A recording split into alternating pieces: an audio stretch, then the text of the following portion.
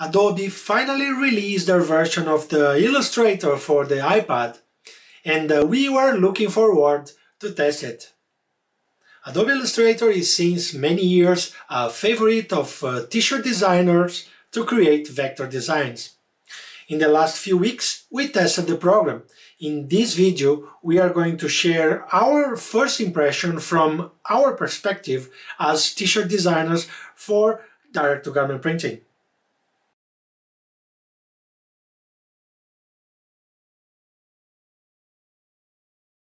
Hi everyone, this is Everson with DTG Merch, where we talk everything you need to know to run a successful t-shirt business. We normally post tutorials and other helpful content about topics like t-shirt design, print on demand, and direct-to-garment printing. So make sure to hit that subscribe button. And we are very excited that our YouTube channel is growing. We reached 250 subscribers. Thanks to each and every one of you. We really appreciate your support. To give something back to the community, we are hosting a giveaway. We are giving away full access to our DTG Printing online course to 5 lucky subscribers of our newsletter. I will put the link and all the details in the description below. A while ago, we did a video where we talk about the best programs to create t-shirt designs. You will also find a link to that video in the description below. And Adobe Illustrator ranked third, and for good reason.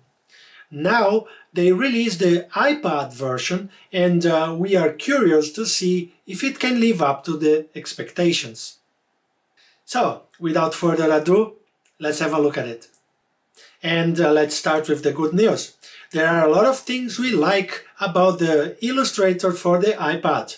One of the first things you notice when you open Illustrator on the iPad is that they are trying to have a consistent user interface in all their applications. So, if you are already used to one of their programs, it is extremely simple to find your way around. It feels like it was created for the iPad. You know, many programs feel like they are desktop versions that someone just slapped on the iPad, but this is not the case here. Everything seems to be very thought out, all menu items are easily accessible, and the integration of the Apple Pencil is truly outstanding. As you can see, on the left side we have all our tools. On the right, you can access all settings like the Layers menu or the Pathfinder, which is called the Shape Builder. All menu items are easy accessible. And one nice thing that they added is a context-sensitive menu that hovers next to the object. If you select an object, the menu pops up.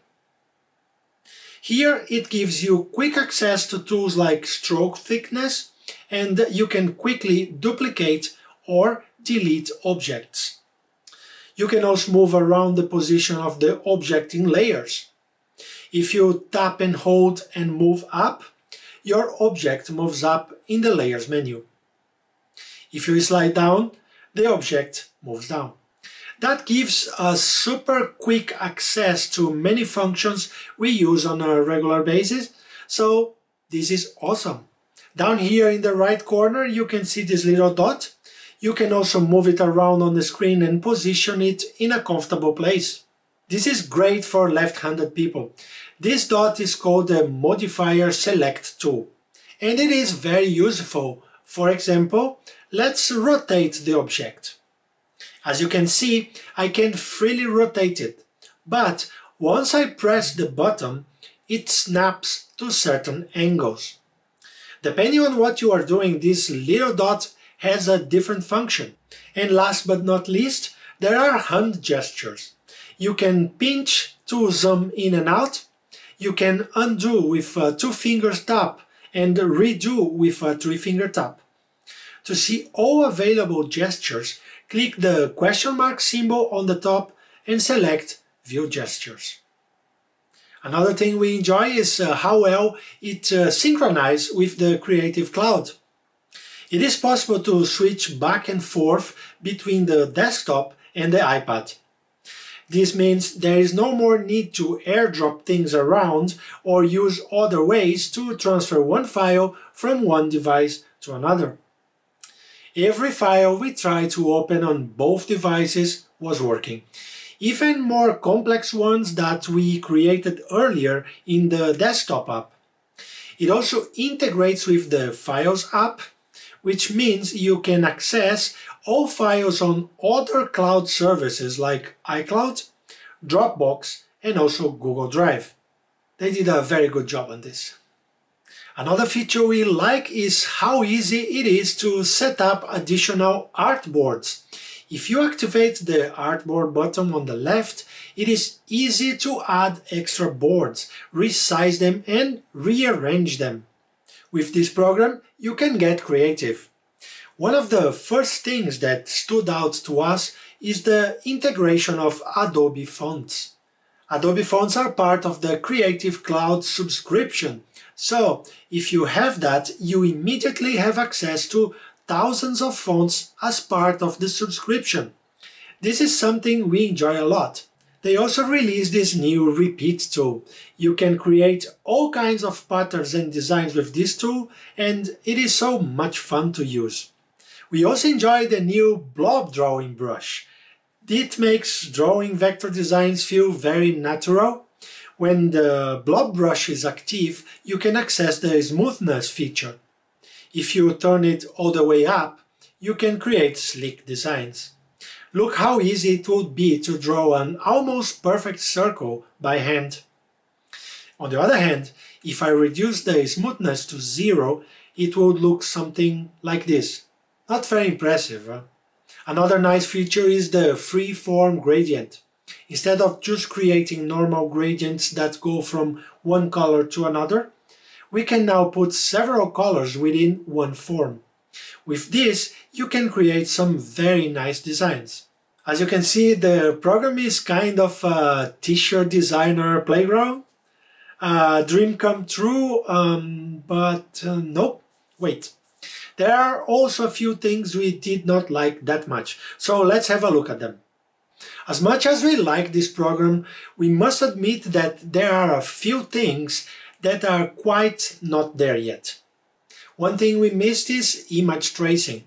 As you might know, we draw on Procreate quite a lot. It would be great if we had the option to just import the design and vectorize it in one program. But this is still not there. But if you want to know how you can do this using an iPad only, Maggie released a tutorial about it some time ago. I will also put the link in the description below.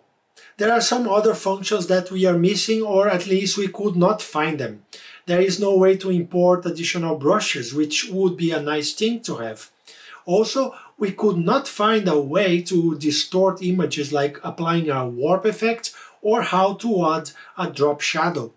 One thing we found a little bit strange was the limited availability of export options.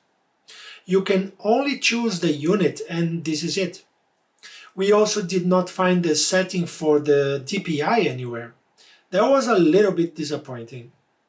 Even though you can zoom in and zoom out, there is no way you can rotate the canvas around. This is something we use a lot with other programs, so it is something we have to get used to. So, how much does it cost to get Adobe Illustrator for the iPad? It is part of the Adobe Cloud subscription, so it is not for free. If you already have a subscription, then you can download it from the App Store and sign it with your Creative Cloud login. You can also get a separate subscription for Illustrator. We believe it is then for both desktop and iPad. And I think in Europe is currently 24 euros for the single program. So, unfortunately, Illustrator for the iPad is not in line with the other applications it is competing with. For example, Affinity Designer is a one-time purchase. Compared to that, it is expensive to get the Illustrator on the iPad. So let's find out if we believe it's worth the investment. Does it work in any iPad? Well, we tested it on iPad Pro 3rd generation and also in an iPad Mini 5. It runs fast on both devices. The only downside is the smaller screen size on the iPad Mini, but it is surprisingly usable considering its small size. If you move that dot around, you can hold it with one hand and draw, which makes it extremely portable. We believe it is a fantastic program, but we honestly would not buy it if we did not have already the Adobe Cloud subscription. In this case, we would rather stick to one of the cheaper options like Affinity Designer or Vectornator, which are one-time purchase only and do not need an ongoing subscription. Also, someone who already uses Affinity Designer may feel a little limited because it has many more features.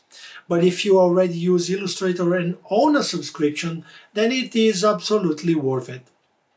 The way it integrates with the iPad and the cloud makes it easy to use, and we love the experience. For us, it's a game changer to switch seamlessly between working on the computer and working on the iPad, which allows for a much more relaxing working, and it is easier to continue working on the go. Since we usually travel a lot and spend a lot of time outside of the office, this is a very useful feature for us. We are really missing some features like image tracing, but Illustrator for the iPad is new and they are constantly releasing new features. So, hopefully Adobe adds this missing feature soon. At the moment, it is more of a supplementary tool for us. It is not a full replacement for the desktop version yet, but just for the drawing aspect, it is much nicer to use than the desktop. And using it with the Apple Pencil is simply fantastic. As you can see, as t-shirt designers, we are quite excited about the features of the new Illustrator app for the iPad. And if you enjoyed this video, maybe you will also like another one of our t-shirt design videos linked here on the screen. So, all the best and see you in the next video.